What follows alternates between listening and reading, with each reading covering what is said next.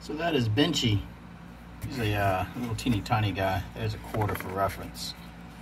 But you can see the little small parts that definitely test your printer's capabilities.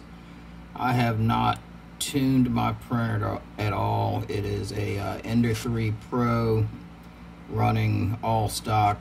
I haven't messed with anything. So that's how my printer does. I'd say not too bad.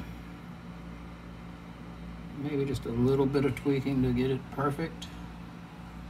But anyway, there he is. Haven't tried to see if he floats yet, but I think he does. Anyway, I appreciate the artists that put it together. They did a good job, and he does look pretty cool.